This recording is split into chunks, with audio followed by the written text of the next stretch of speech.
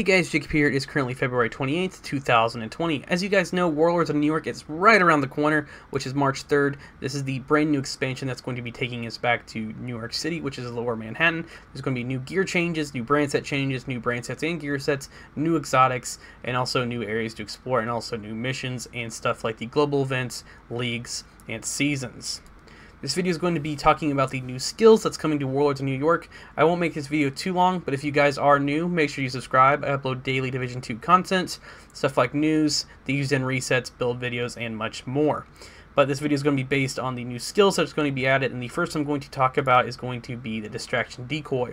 Overall, I thought this was probably the coolest skill, but it's probably going to be the one I use the least amount, but overall I'm more of a PvP player. This is designed to distract NPCs and possibly even players. It might, but I don't think it will work on players because I don't think players are that stupid.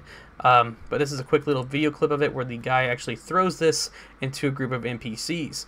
Now I can see this used in stuff like heroic and legendary missions to use, essentially distract some NPCs. You can get around them and take them out, or possibly even throw it to get around a certain area away from the NPCs overall. But overall, I'm really excited to see how this works and see what you guys make with this.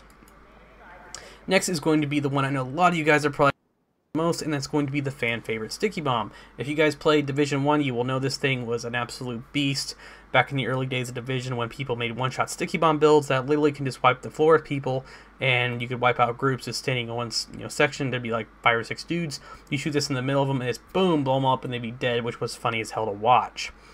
But the Sticky Bomb in this game is pretty much the same premise, how it works. You have the explosive bomb and the burn. And I think there's an EMP variant as well. I could be wrong on that, but someone said there was.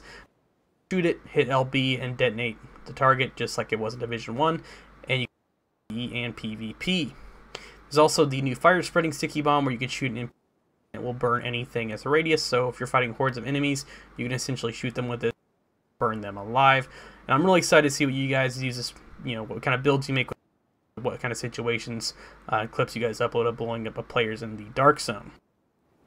Next is going to be the one I know most people were really dreading when they saw this in the live stream, and due to the fact if you guys played Division 1, there was a thing called the shock turret, which you could drop down in the DZ and shock people and run away, and sometimes you'd be chasing people for hours because they keep dropping them because they'd have really high skill haste, and essentially you could not even touch them because it'd be manhunt, and they would just run and drop these and not even use their guns. This is the shock trap, or the trap, whatever you want to call it.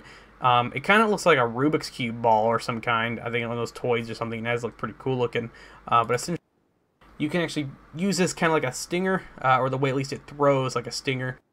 Just pick it up and just throw it into a pile of NPCs, and it shot in their way.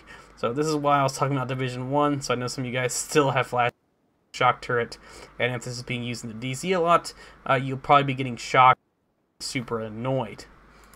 But overall, it's still pretty cool. Happy they're adding more skills to the game instead of just leaving the ones we currently have, and they're giving us more stuff to use.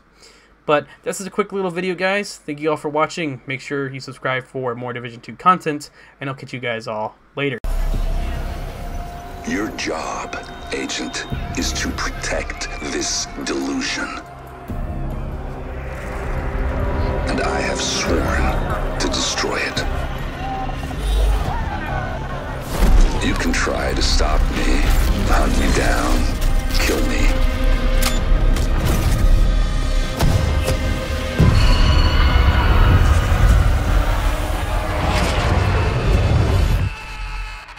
But this is bigger than any of us.